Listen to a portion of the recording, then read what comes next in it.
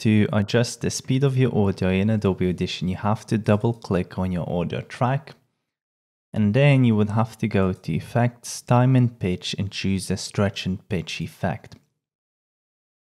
And right here you have a control over the stretch and pitch of your audio. So whenever you stretch your audio, it becomes longer. And also, if you keep this box checked, it will adjust the pitch accordingly. So the longer the audio, the lower the pitch, and the slower you will speak, obviously.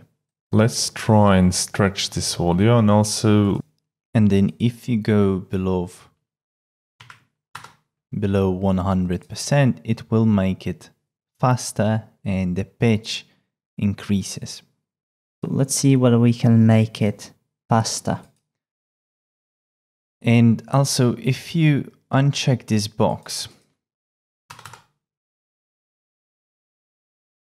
in that case, it will adjust the stretch or pitch if you want to, without adjusting the other part of the effect. So I can make my audio a bit longer, a bit stretched, and it won't change the pitch. Let's try and stretch this audio, and also, right?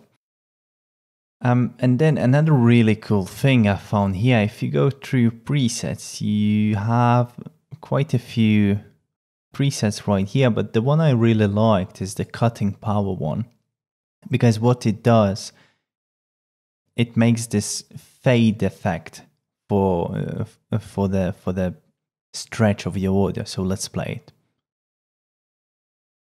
Let's try and stretch this audio, and also let's see whether we can make it faster. Right, so it's really cool.